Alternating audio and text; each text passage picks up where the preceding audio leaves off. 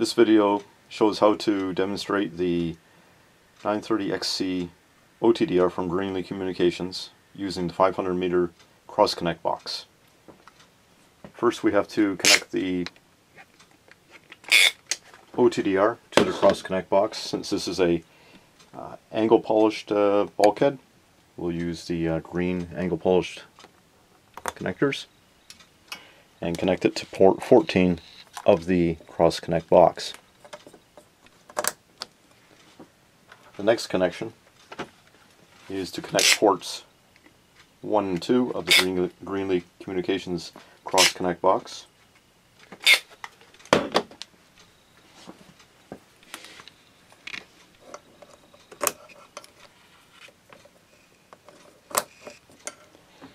And we'll also connect a cable to port 8 of the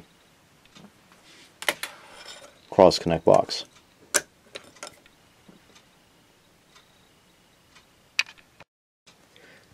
Now that the Greenlee Communications 930XC OTDR is connected to the 500 meter cross connect box, we can turn the OTDR on.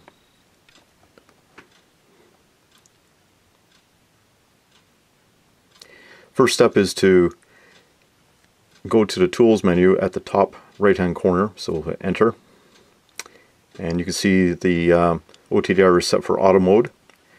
We can change that so that the 1.3 kilometer range is selected.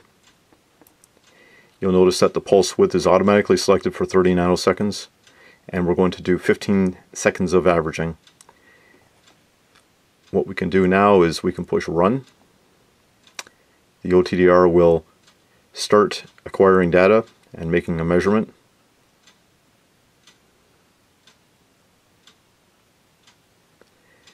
You can see the actual measurement here of the end of the fiber and a ghost,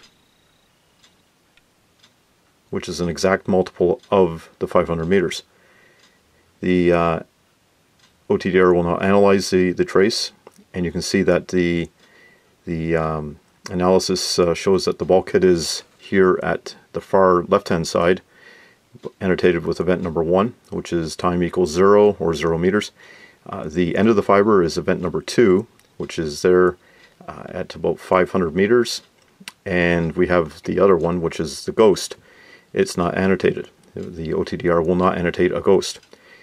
The location is shown here at 514 meters. Now what we can do, we can redo that measurement, and I can do a mandrel wrap on the end of the cable at port number 8.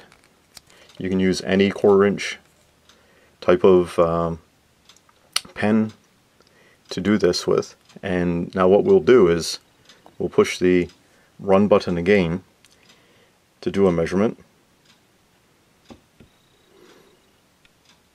Again, that's 15 seconds, and you can see that the ghost is now removed.